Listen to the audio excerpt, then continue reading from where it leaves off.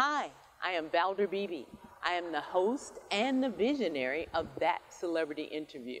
Cheryl Nelson, thank you so much for joining me to talk about National Preparedness Month. I want my audience to know that, Cheryl's here to give us some great information. She's an instructor and a meteorologist for FEMA, National Disaster Preparedness Training Center. So this is authentic information, so you guys hang on so we can get some more info. Cheryl, let's get started. Why is it important more than ever to recognize National Preparedness Month? I've been studying natural disasters for nearly 2 decades now, and extreme weather events are on the rise. I mean, look what's happening in the Atlantic with hurricane season so far this year. And so you got to make sure you have your disaster preparedness kit at home, in your vehicle, and because it's 2020, make sure you have that mask and hand sanitizer too. Okay. Before we go a little further, where do we get information on making a preparedness kit? I keep a suitcase and a kit in the garage, I'm telling you. But I come from a military family background, so it drives my husband crazy. Oh, you know what? That's good, though. Better be safe than sorry. On my website, preparewithshare.com, I have all the info that you need to make a disaster preparedness kit. And one thing you actually might want to consider having is a portable generator, because it's convenient and possibly a life-saving tool for you and your family.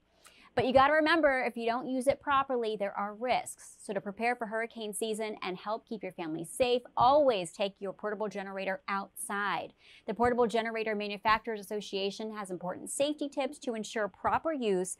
So to avoid dangers of the invisible, odorless carbon monoxide buildup, take it outside, which means never running a generator indoors, in a garage, basement, crawl space, shed, or other partially enclosed space. TakeYourGeneratorOutside.com has more safety information.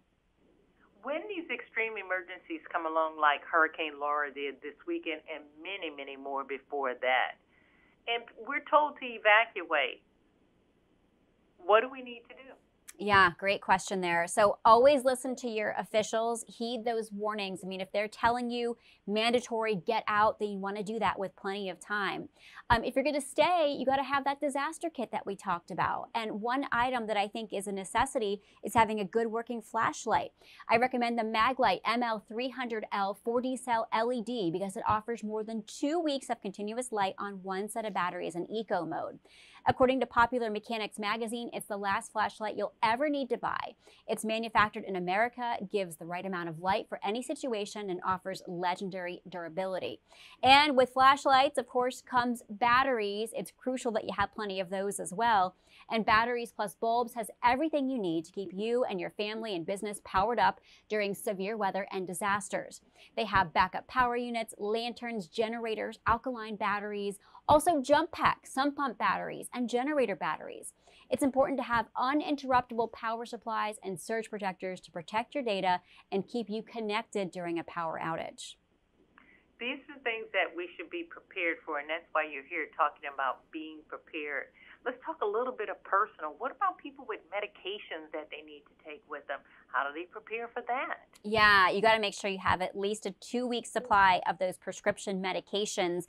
Always have them ready to go if you have to evacuate, and keep them in a safe place as well. And speaking of being safe, how about flood insurance? You got to think about that and say, do I have that? Am I covered?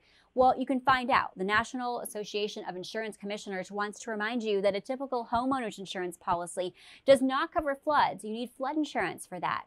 And flood insurance is available through NFIP or private insurance companies. Now, regarding your vehicle, comprehensive auto insurance does cover your car for floods and tornadoes, as well as theft, fires, and animal accidents, but it's optional. So you want to check your policy, see if you're covered. Visit NAIC.org for more on that. And for everything we talked about today, visit tipsontv.com. Thank you so very much, Cheryl. I got one question I want to take from, where is that, Instagram. They want to know, when you are ordered to evacuate, is there a vehicle that is best to use if you have the choice? Yeah, I mean, great question. I would recommend probably something that's a little higher off the ground if you're expecting floods. So if you have an SUV, I'd recommend that. But sometimes you don't have a choice. But if you leave and heed those warnings early enough, then you should be good. Cheryl, this has been great, especially during Texas tornado weather and all the weather we're seeing across the nation. Thank you so much for being so informed and informing the Valder Beebe Show audience. It's been my pleasure. Thank you. my phone pouch. My phone pouch is a great invention. It allows me to go hands-free, pocket-free, purse-free, even belt-free. Head on over to myphonepouch.com. Hi, I'm Valder Beebe, host of the Valder Beebe Show.